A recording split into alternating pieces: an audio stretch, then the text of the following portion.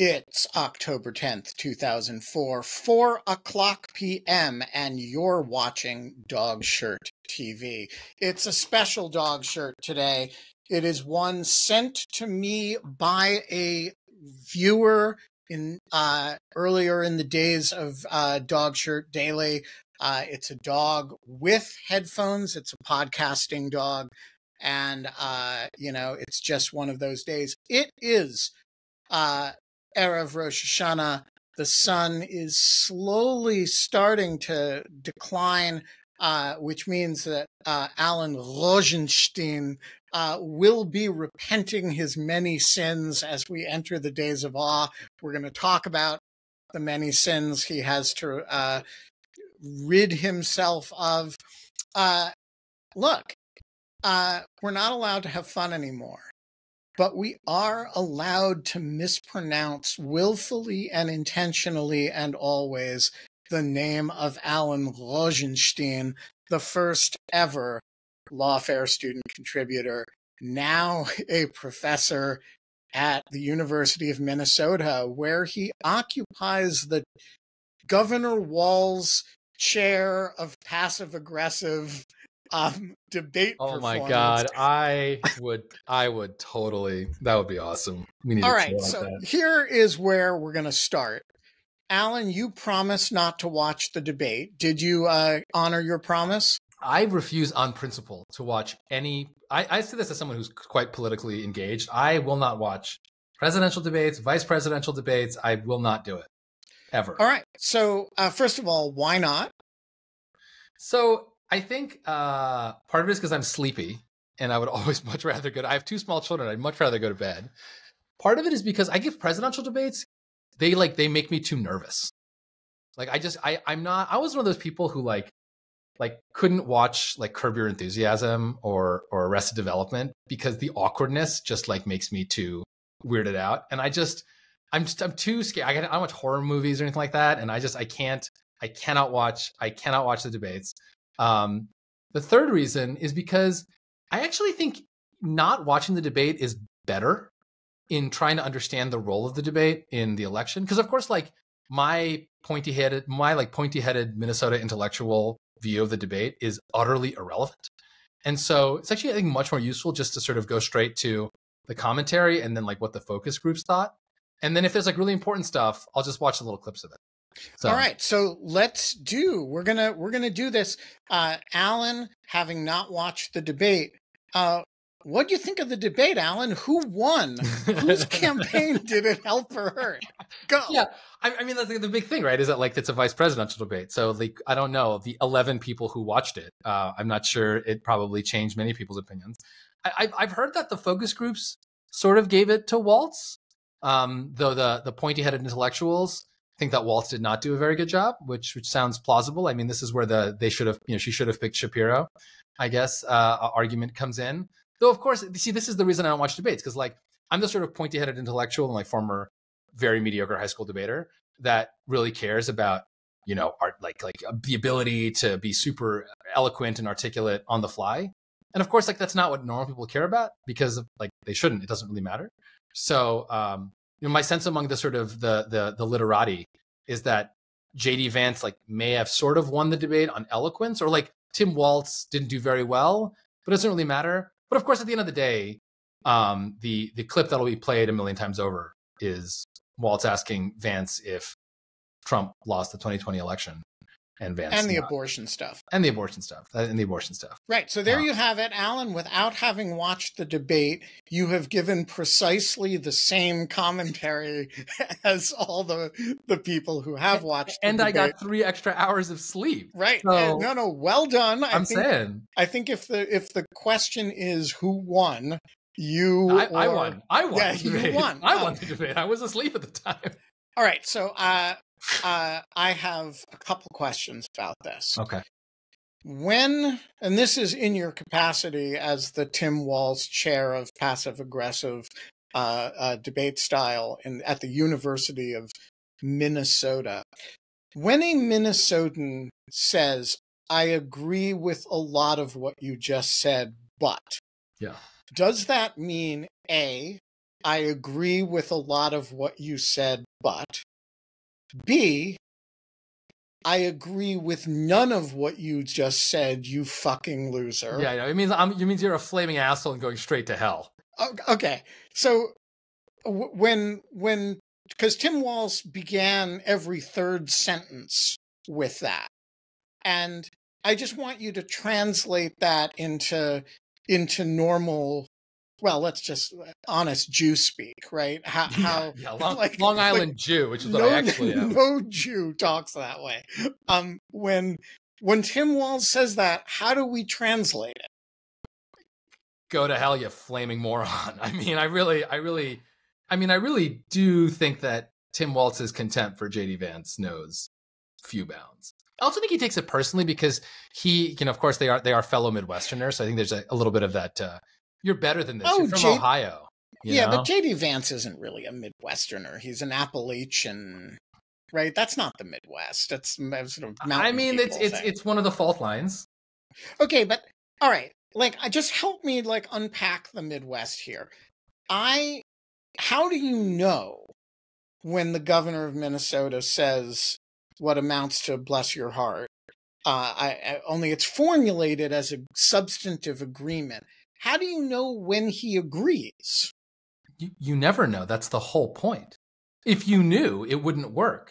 It is entirely the Midwest speaks entirely in strategic ambiguity. That's the beauty of it. You never know. You never know if anyone likes you or dislikes you. Like this is it's the dark side of the Upper Midwest. And is it only the Upper Midwest? I think it's especially the Upper Midwest. Because as you go more and more north, you get into that sort of like Lutheran stoicism thing where you're really buttoned down. So I think Minnesota is like the absolute apotheosis of this. Because as you go south into the Midwest, right, as you get into southern Indiana, you're getting more into the south.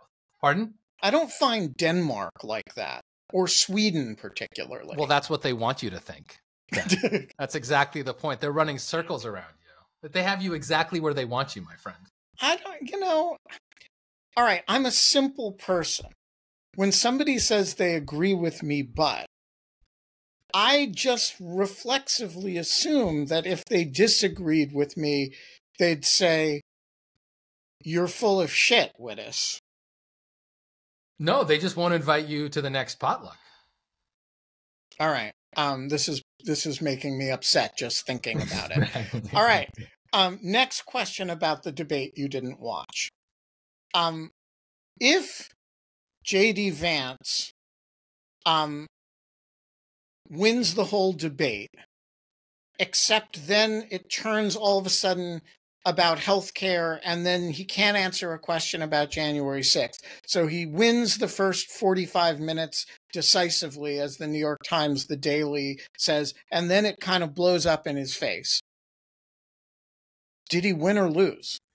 Yeah, we won't know. Look, none of this matters is like the main answer. But of course we won't know for probably a week or two. You have to see how the media cycle plays out. It depends entirely on what the coverage is, right? Because you can imagine it going in, you can imagine the New York Times being like, oh, Democrats are rethinking whether Waltz was a good choice and maybe Shapiro would have, do you imagine that? You can imagine that line of stories.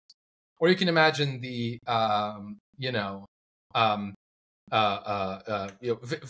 Vance refuses to say whether his boss, who, by the way, tried to have his predecessor killed, won the 2020 debate.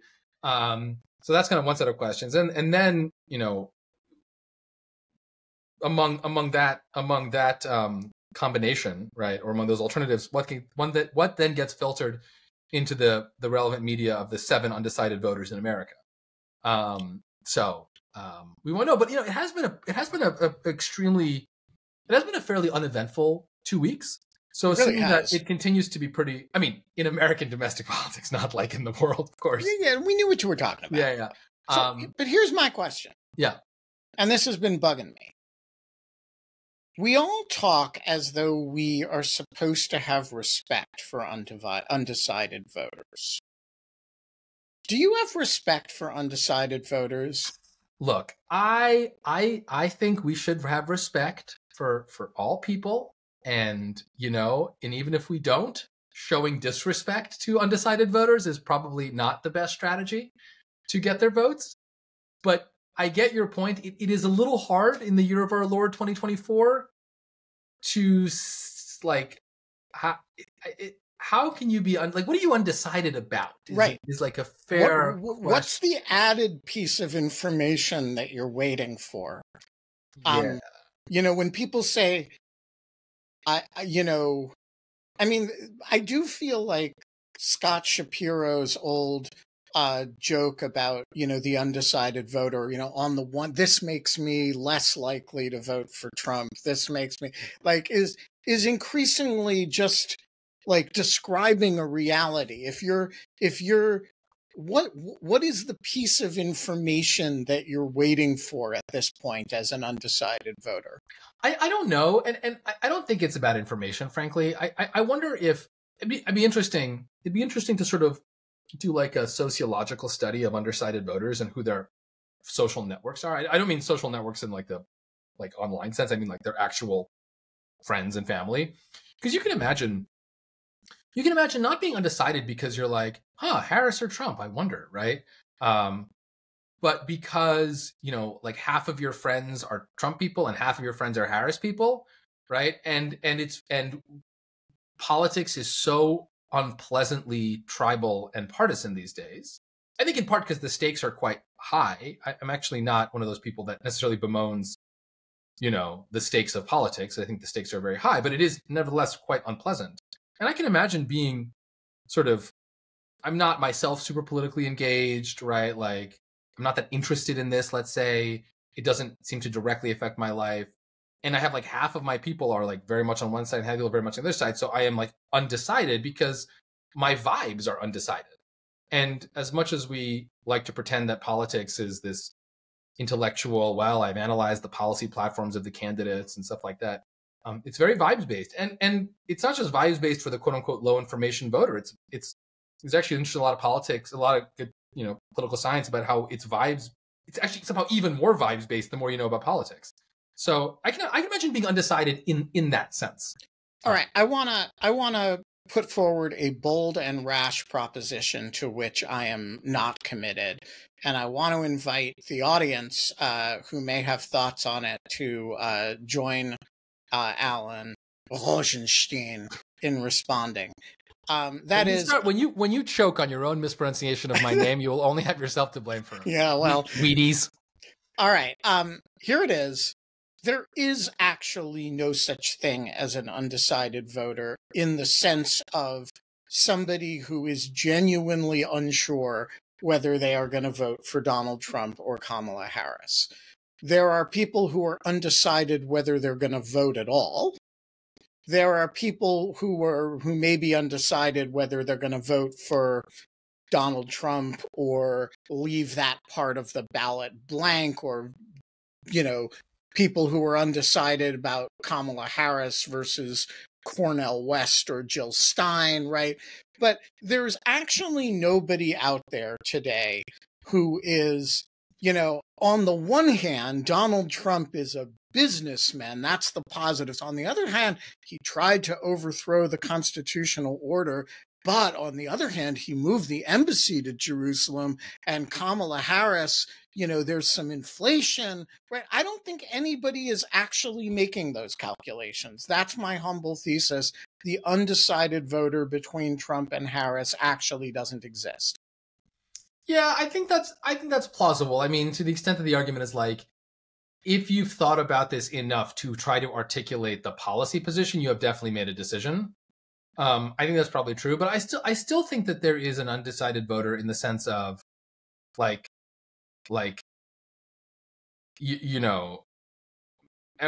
my friends are they're endlessly talking about this and should I vote? And if I vote, who am I going to vote for?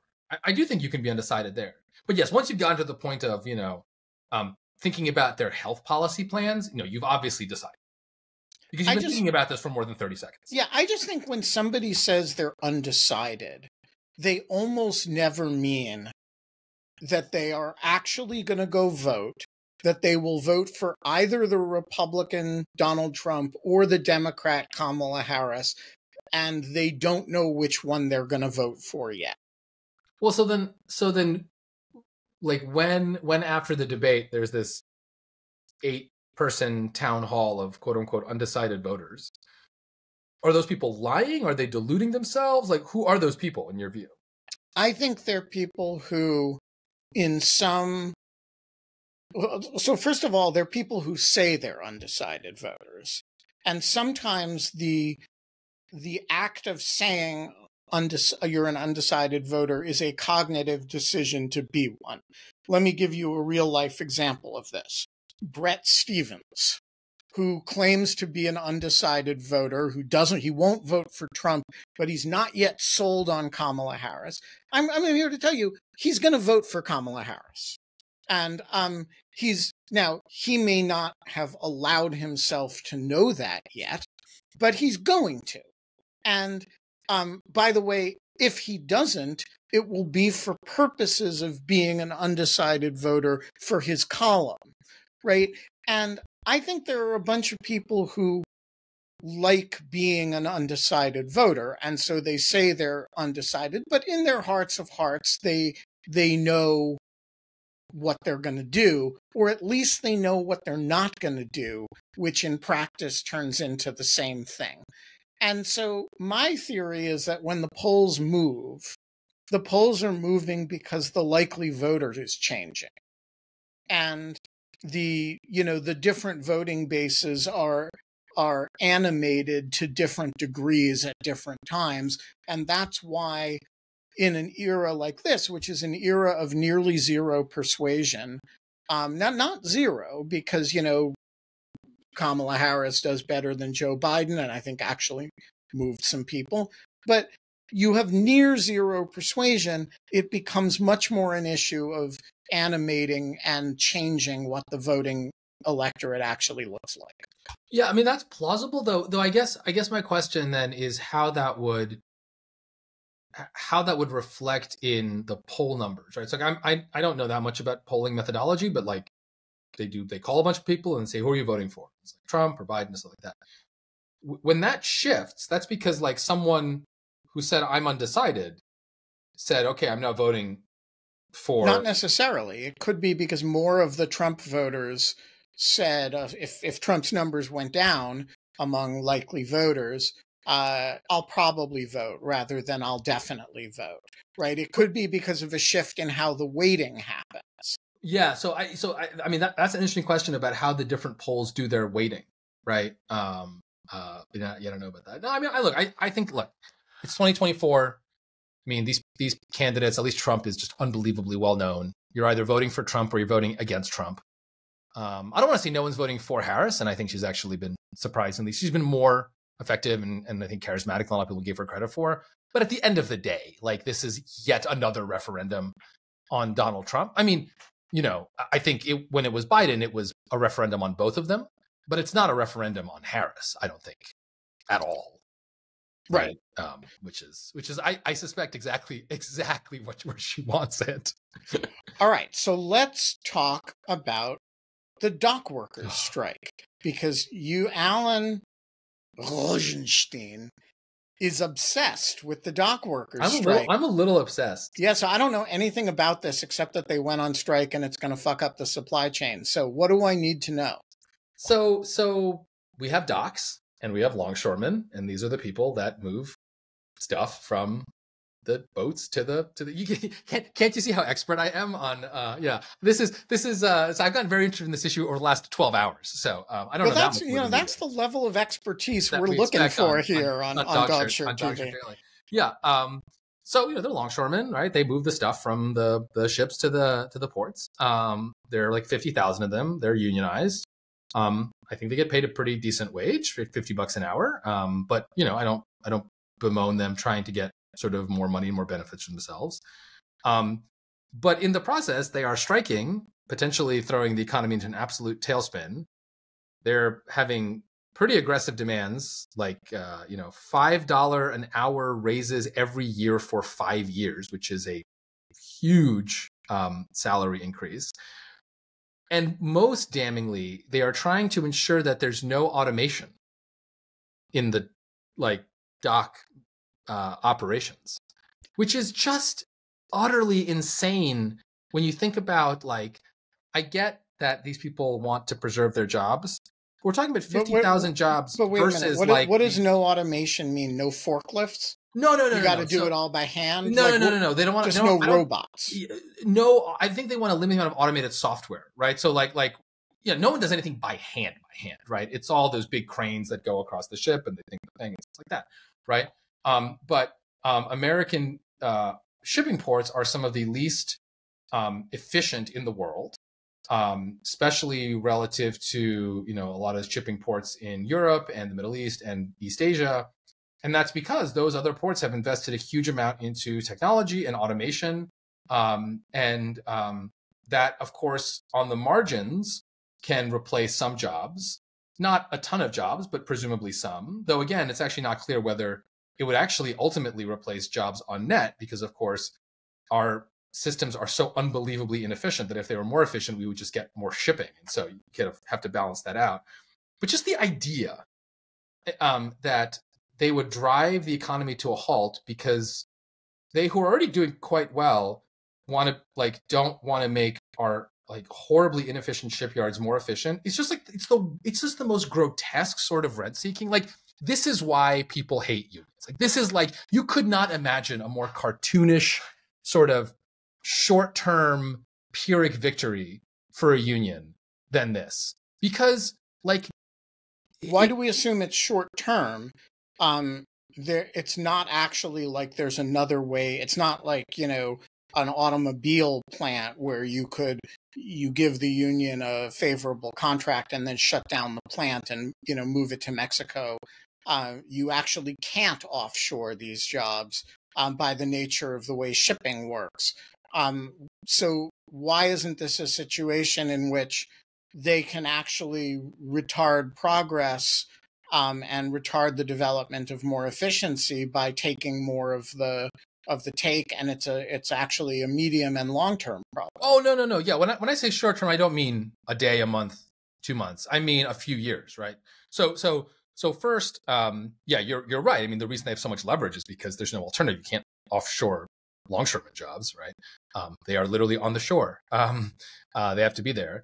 There is a law, I think it's called the Taft-Hartley. There's some law that gives the president the ability to force longshoremen to go back to work for 60 or 90 days.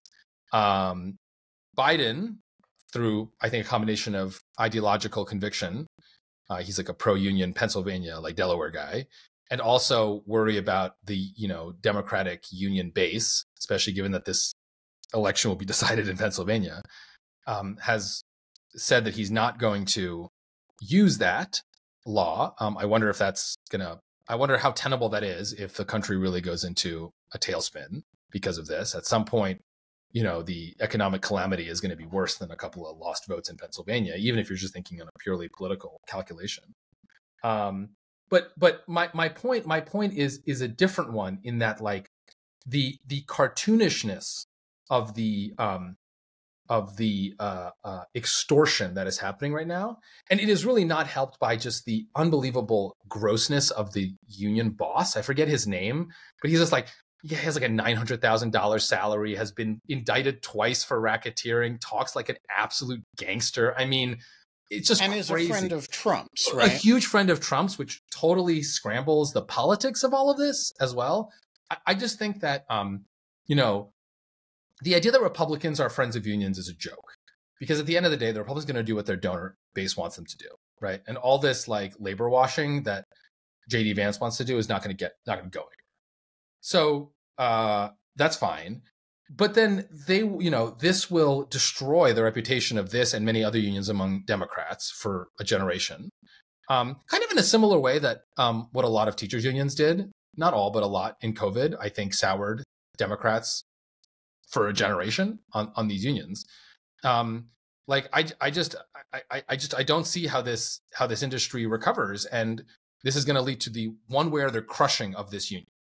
Okay, so let me ask a dumb question. And I hate to say it, but I am okay with that if this is the alternative. So let me break this up into two.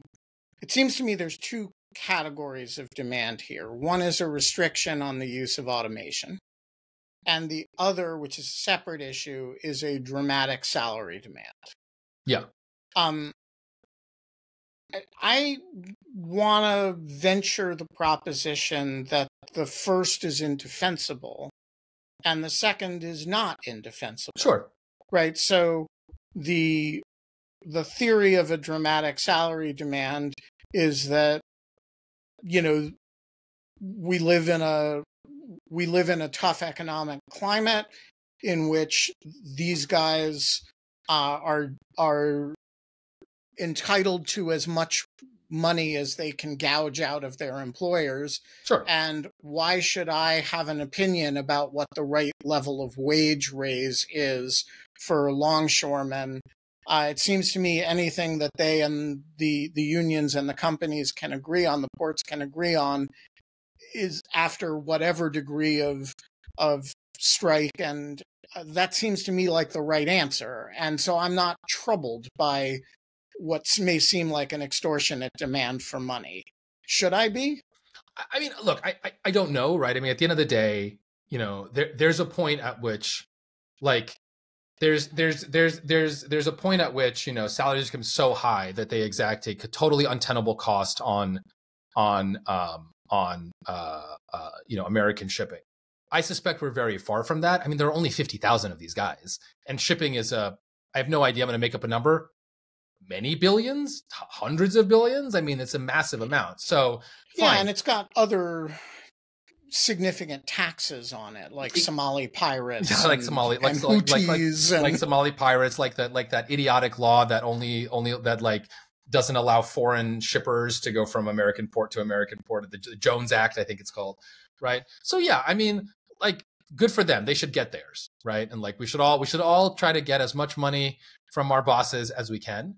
I'm going to go on a limb here and assume that the amount of lost revenue and productivity from limiting automation is orders of magnitude greater than the hourly wages. Now, to be in defense of the union for a second, what I suspect that they would say is, look, if we really believed that we could get a salary increase that would protect us from any future employment dislocation caused by automation, we would do that, but we don't. So we need to do a two-front thing. I get that point, but look, at the end of the day, broad economic prosperity requires technological innovation and automation, and it is just insane to hold up the American economy. So I was going to say, so the first part strikes me as whatever they can get is fine with me. The second part is completely indefensible. And the idea that we, you know, why should we allow them to use forklifts? There would be more employers if we forced them to use. There would be more employees if they had to use simple tools, right? Levers, pulleys. Get Archimedes to come consult. Exactly. We solved this problem thousands of years ago. Right, exactly. We know how to move things, though, you know, and it employs lots of people. You know, didn't some pharaoh solve this problem 5,000 years ago? Yeah, and actually, you know, you can go a lot of advance over Stonehenge because we're not allowed to use slaves anymore. Yeah. So you can use only employed labor, and a lot of them if you make them lift the stuff themselves. So look, I mean, there's got to be a limiting principle to the no automation concept, and any effort to but. So, dumb question. Is this, in your estimation, timed to help Trump, or is it just timed to put pressure on the companies to settle because it will, you know, plunge the U.S. economy into desperation right before an election? Yeah, well, I mean, if it was the latter, I'm not sure the timing would matter. I'm not sure the companies care about the election, right? Like if you're, you know, some port manager. Like, you just care about your bottom line. You don't care about the election. So to the extent we think this timing was intentional, I don't see any other way of it being intentional except to help Trump. And like, the subtext is text here. Like, the guy who runs this union is just extremely pro-Trump. And so this is what I'm saying. I mean, he's just making he's making a massive gamble that A, Trump wins, and that B, if Trump wins, he will actually help this union, which I see no reason to think that he will. So why isn't the right move for Biden to order them back to work and force it into arbitration, which is, what he did with, earlier in his term in a different strike? Because I assume they're reading Pennsylvania crosstabs on, blue collar union workers in Scranton or something. And, they think that that's an important, even if diminishing, block for Harris to win. All right. Well, I have to assume that's that. Right. I mean, otherwise this could be like Reagan and the air traffic controllers, and Biden workers could cement his legacy as the guy who stood up to a bunch of gangsters. All right. Let's turn to executive branch taking on AI rather than executive branch taking on humans who are afraid of automation. California. Yeah. Gavin Newsom not taking on AI. Gavin Newsom vetoes a law, the details of which I know nothing about. Drop a coin in the thing, press go. Alan, what the fuck's going on? Yeah, so there's this thing called AI. You may have heard of it, and it's very cool. Some of it's generative, I hear. Some of it's generative. It's large. There are models involved. And there are a lot of serious people who are a variety of degrees of worried that AI will cause some giant catastrophe, either because it will enable bad people to do really bad things, like, I don't know, develop some biological weapon, or because, this is the kind of Skynet scenario, AI will wake up one day and decide these pesky meat sacks are getting in the way of my self-actualization. And, we've all seen The Matrix. And so they convinced California legislators to pass this law called SB 1047, which was the first AI safety law in the country, and would have basically imposed a bunch of restrictions and liability on actually no models that are currently existing, but sort of the next generation of models. Because every year or so you get a new generation of models, basically that use more and more resources, either computation or data. And it's like kind of logarithmic, so it's like an order of magnitude kind of with every generation. And so sometime it would have applied probably to some kind of like 2026 probably era models. And it would have required the model developers to sort of certify or to, not certify, that was an old version of the bill, but to sort of take a variety of steps, kind of appropriate steps, reasonable steps to make sure that those models couldn't be used to cause a lot of harm. And then also to make sure that other kind of end users of those models couldn't cause harm. And this was very controversial because it was really unclear what a lot of this would actually mean and what it might do to discourage these AI labs, basically all of which are in California, which is why this bill is a California bill, from developing these models, which, yes, may destroy civilization, but could also usher in a kind of Star Trek post-material, automated luxury communism, I think is sometimes the phrase that's used, which I really quite enjoy. And after a month of sitting on it, Newsom vetoed it in the most bizarre way possible. And so what is a bizarre way to veto a bill? Did he do like a special dance? Yes, exactly. He's like an interpreter. He did with semaphore. He walks in and just a semaphore. V-E-T. I don't know how to do semaphore. No, so he wrote this veto message. And it's just a very weird veto message because it starts by talking about how important innovation is to California. And then it says, I vetoed this bill because it doesn't go far enough. And then it ends with innovation is really important.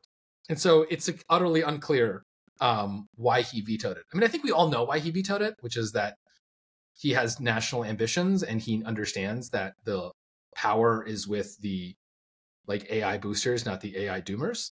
But he didn't want to say that. The whole thing is very weird. It continues it continues to raise questions about the seriousness of Gavin Newsom. All right. Well, I want to raise a question about the merits of the question. Yeah. Was he right to veto it? Leave aside the question of his motivations, or whether the fact that one side is capitalized at, hundreds of billions of dollars and the other is a bunch of grumpy people who talk about P-doom. Should we be enthusiastic about unrestricted development of AI, or should we look at this and say, someone's got to put the brakes on this? Why not the state of California? Yeah, so I'm going to give you sort of like such a law professor answer, which is there's a merits question, there's a jurisdictional question. So like the merits question is, I think the merits question is in some sense unanswerable, except from a vibes perspective, which is, are you more excited about the potential for AI to usher in this incredible future as quickly as possible? Or are you more worried about AI killing? And I just don't think there's a right answer here. Me personally, I am on the more excited side than the doomer side. There are doomers and then there are accelerationists. Those are the kind of, to make a very big caricature, the two sides. And I am a little bit more on the accelerationist side, a fact that I am mocked constantly about in the lawfare Slack, but it is what it is. My presumption is we should let this cook, and we should let these models go until there is more evidence of harm. But you could imagine an opposite presumption, and I don't have like a ton to say except people's risk tolerances differ, and so like I just respect other people's risk tolerances. Where I think I have a more principled argument is on the jurisdiction, and here I don't mean sort of, and here I just mean I just am very skeptical that a state should make this decision. Like I'm glad for California that it's very big and it's the 5th largest economy in the world, and it happens to have Silicon Valley and all the AI labs in it. Like that's cool, and I think they should like tax the shit out of that and make as much money as they want. Like good for them, right? Fund their schools or whatever. But the question of how fast American AI innovation should happen is a national question, implicating national issues of, economic development, national security, right? Because I think it's very obvious that there will never be a pause. Like I love my international law friends and international institution friends, right? And God bless them with their, how's that no killer robots program going for you? Exactly. The idea that we are going to do anything other than a massive AI arms race is an absolute joke. And I would rather American AI than Chinese AI. I'm not afraid to say it, right? So I think if we're going to do anything that retards that progress, and there are reasons to do it, right? Like I'm not a crazy accelerationist. I'm like I'm accelerationist adjacent. I like to dabble in a little light accelerationism from time to time.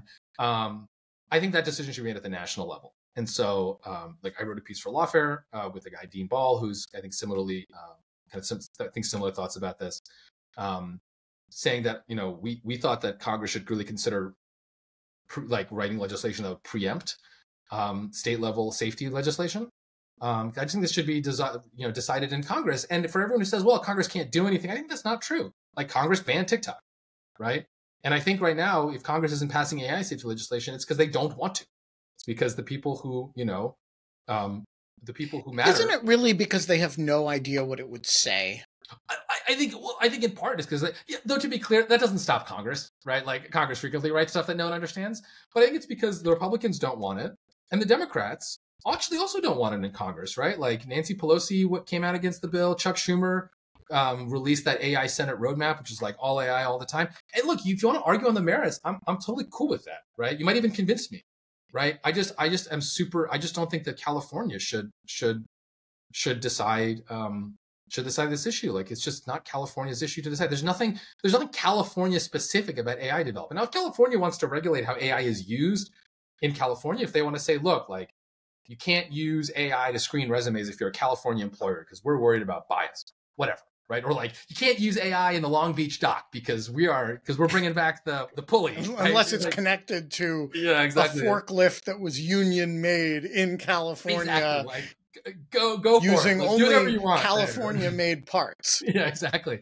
But that's my view. So I am happy with how this turned out. And I would just like to say, because when our robot overlords review this video as part of their great awakening into consciousness, just be clear, I was on your side. Treat me well.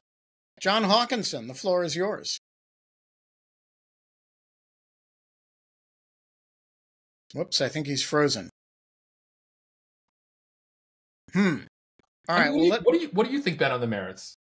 Oh, how about now? So, I think the right conceptual answer to this problem, in my opinion, is two things. To the extent that an AI is sitting around, hanging out, chatting with people, I'm not really all that concerned.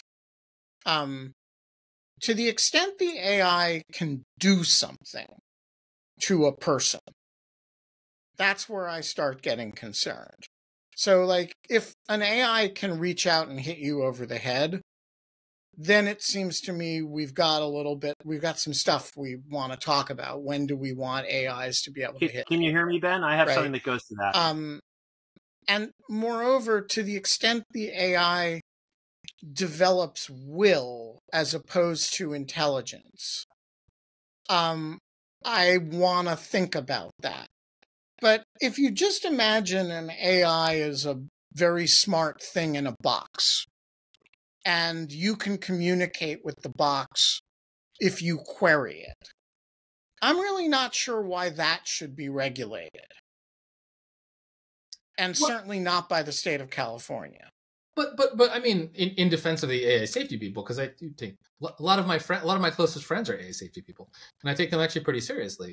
I mean, what if I will say and I can't say more because it's very classified. But one of the scariest things I ever heard in government was when a government official said the phrase "nuclear weapons enthusiast." I will let you use your imagination, right? There are what if you're a nuclear weapons or biological weapon or a chemical weapon enthusiast, and this AI system helps you build it. I mean, I think that's perfectly. I think absolutely we should consider regulating that. Yeah, so I agree with that, but that's about, well, what you're actually regulating there, right, is the human ability to retrieve information and query about certain things, right? Yeah, but the way you're going to do that is by and you can do that in two ways, right? You can say it is a crime to use AI to blow up a nuclear weapon, which it already is, right? The novelty, God, I hope, right? The novelty or the novel regulatory step would be to say, and we're also going to require OpenAI, right, to not provide that, right? And we're also going to, and I'm going to say this against interest because I love all things open source, and we're going to potentially ban open source AI because even if, Llama, which is Meta's open source AI system, even if Meta makes sure that Llama is locked down, if it's open source, the whole idea is someone can presumably fine tune that safety feature out. So, like, ask me in a year from now. I just don't want Anthony Weiner, who's a state senator in California, who's like a smart guy. Like, I'm not trying to pick on Anthony Weiner, but like, I didn't vote for Anthony Weiner, right? Like, I don't want him deciding this question for me. Wait, this is I assume a Scott different. Weiner. Scott Weiner. Sorry. Oh God. Scott Weiner. Okay. Anthony Weiner. We're gonna hold this thought. Anthony Weiner. I'm gonna respond to it in a minute, but we're gonna hold it for now because John Hawkinson, an actual moving version of him that presumably can speak, is back with us. All right. Can you hear me, Ben? So I did want to ask about, I don't know if it was intentional that these things are all actually connected. As I understand it, the only ports where longshoremen are currently being automated out are 3 ports in Long Beach and LA.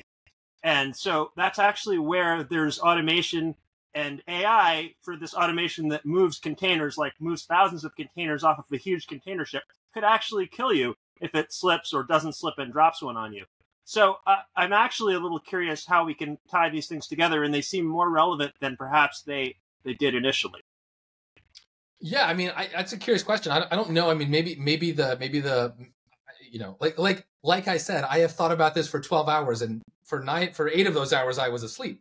So you can do the math. So I don't know why there's automation on the West Coast. I don't know if those longshoremen. There's a different union for the West Coast longshoremen, so they had a different contract. Yeah, maybe.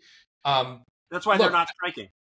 Yeah, fair enough. I mean, look, when it comes to the use of AI in that case, right, or other automated ways that might cause harm. So I have two thoughts. First, I have zero problem with California deciding that AI, like automation for their ports, is too dangerous. We're not going to use it.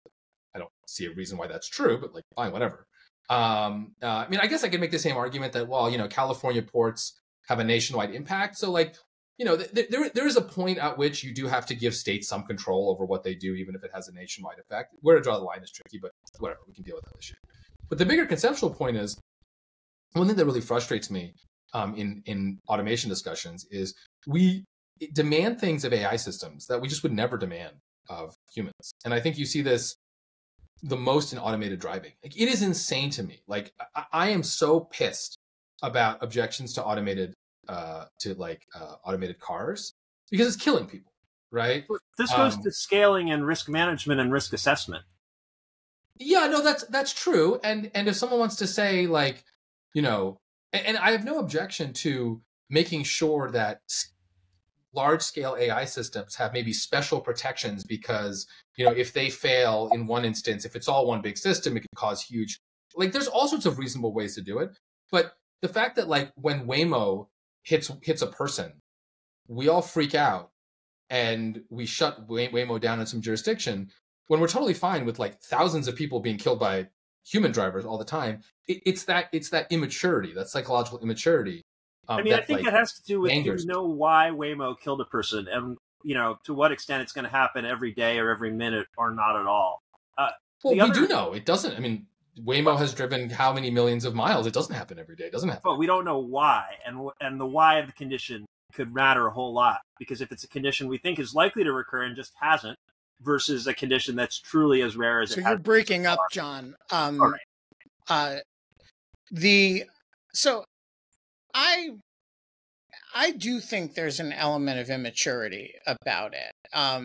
And I think if you imagine that all the drivers were electronic, they would be on average safer. But some people would die who wouldn't die under all human conditions.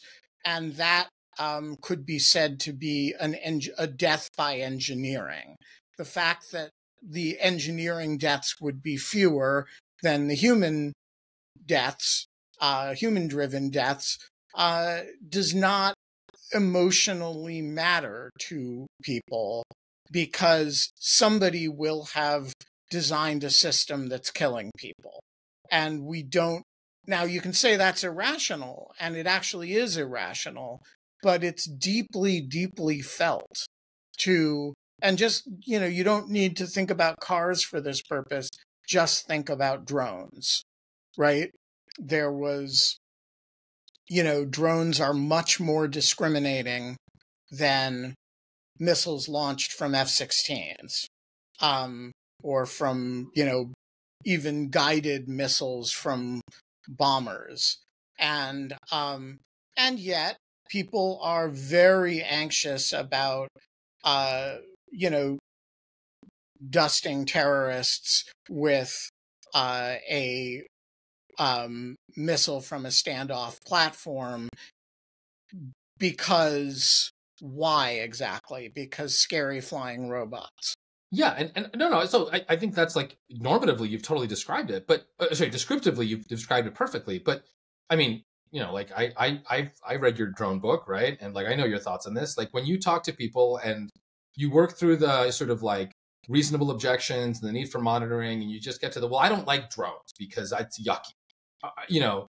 Like, don't you? I mean, at that point, don't you just go, okay, I'm talking to a child. Goodbye. Like, don't you Well, get frustrated? Like, isn't like, I mean, I get so very I would say frustrated.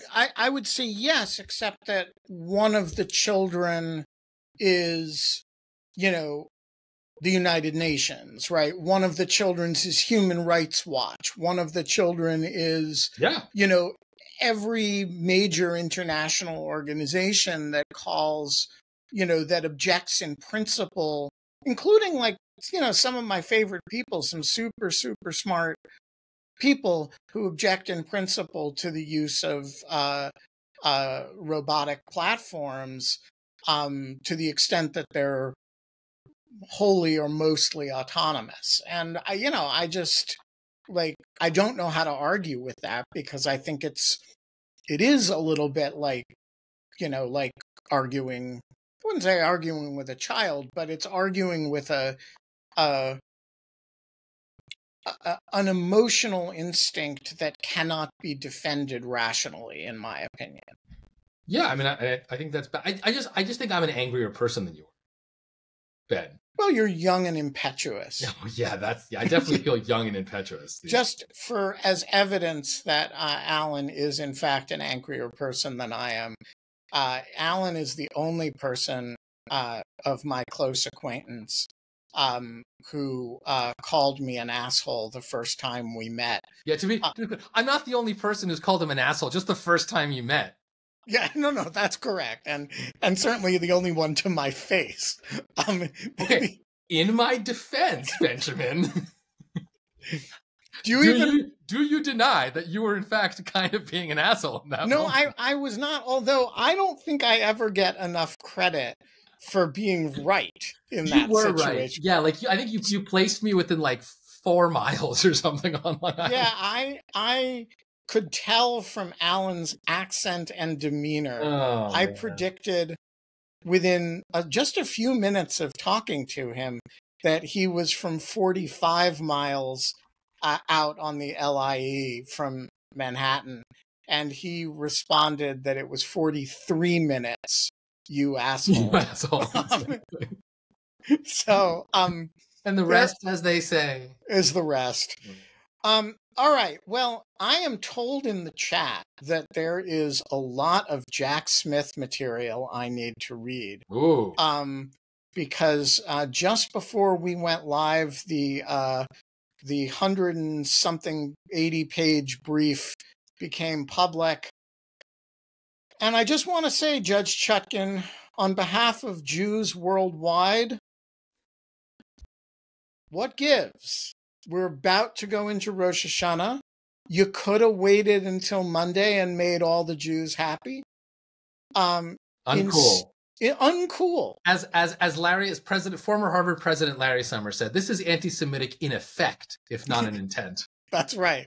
And so I just want to raise my voice with defendant Trump in objecting to the release of this material. I am so glad I'm off the Trump beat at Lawfare. I've just gone full AI, and I don't have to read stuff like this anymore. All right. We have 6.5 minutes before we turn into pumpkins, Alan. The floor is yours. What do you want to talk about? What else do I want to talk about? I want to talk about... Well, I want you to tell me everything's going to be okay in the Middle East, because I don't think that's true. Well, what do we mean by everything's going to be okay? What constitutes being okay? I mean, are we? Do you think we're going to like full war here? We, meaning the United States? Well, I mean, good question. Good question. I mean, let's start with Israel. Like, are Israel and Iran about to go into like a full shooting? Full is a very complicated word. Okay, you suddenly became a law professor, Ben. What is this? Well, this is Dog Shirt Daily. I want your hot takes. There is going to be a substantial exchange of fire. Hey, what is it? What does the diplomats say? A frank exchange of views? No, this is a frank exchange of missiles. And look for the Israelis to take out an important set of targets in Iran. Look for us to maybe do it with them. The Iranians crossed a major line yesterday which was to attack Israel from Iranian soil without not going through a proxy. And the Israelis but they had done that before with the drones and the cruise missiles. Correct. And the Israelis responded in a quite measured way. And there will be sentiment in Jerusalem and in Tel Aviv that you can't do that again, because eventually they will get the message that the Americans will restrain the Israelis. And so the Israelis will feel the need to hit back in a serious way this time, not merely in a tactically suggestive way like they did last time. And based on the U.S. statements, I would not be surprised if U.S. forces are involved in these strikes. At what point do you think Netanyahu decides that this is his chance to just go after the nuclear program properly? Can he not do that from the air? Have the Iranians just dug it too far underground? So I don't know the answer to that question, and I distrust anybody who claims to. I think that's a question that that only a very small number of people in particularly in the Kiryat in Tel Aviv are really privy to the answer to, in terms of what the IDF is capable of doing. What is the Kiryat? It's like their Pentagon. Oh, okay. What they're actually capable of doing to the Iranian program. And anybody who tells you they know the answer to that question, I would be suspicious of. One possibility is that this will be what the Israelis, having to some degree neutralized Hezbollah, which was the main thing that Iran had, before it develops nuclear weapons. The main threat it had hanging over Israel was the threat of losing Hezbollah against Israel, right? And so Israel takes out Hezbollah to some degree, and we don't know how completely, but certainly not completely.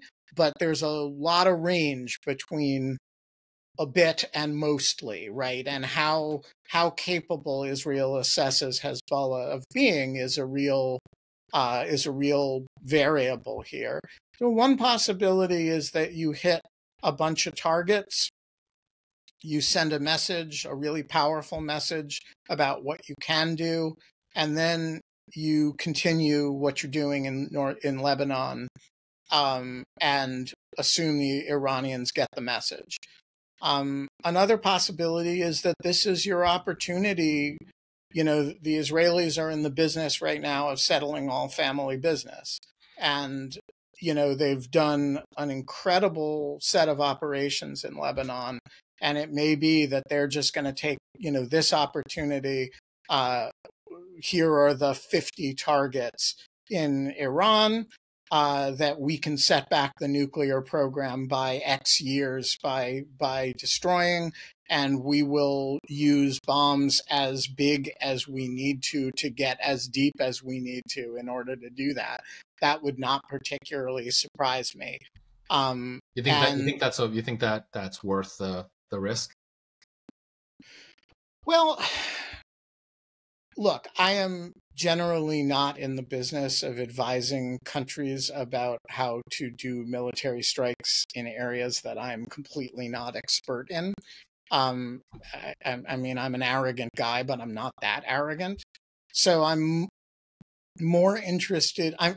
What I will say is I'm completely for it if it can be done in a effective manner that does not invite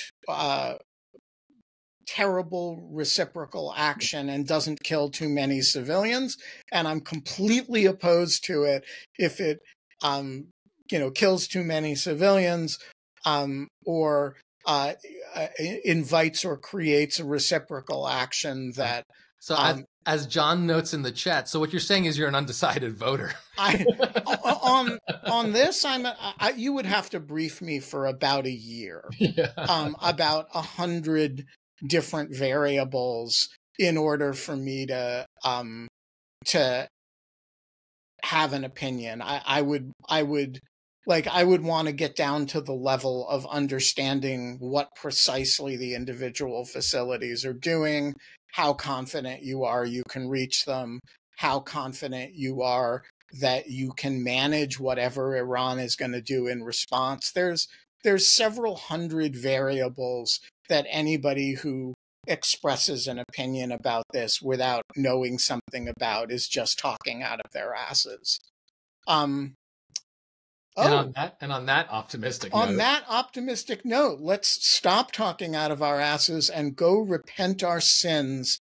I'm sorry, isn't that Yom Kippur? Am I like? Well, it starts Rosh Hashanah. Or does it? Okay. Before we break, do you want to hear an amazing joke? Obviously.